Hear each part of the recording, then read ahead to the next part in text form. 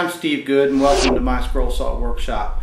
Out in the shop tonight to put together this little clown drop toy, and just want to show you how he works. Take the little clown, you put him at the top of the ladder and he works his way down. Makes a nice little noise and kind of fun to play with.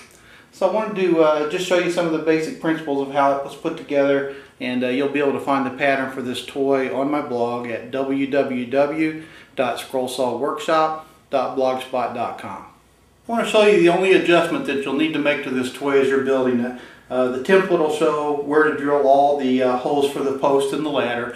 So the only adjustment you need to look for is the length of his arms to make sure he climbs down the ladder right. And the best way to do that is take your little clown and put him on this post right here. Put it right on his armpit so he's teetering right there on his armpit.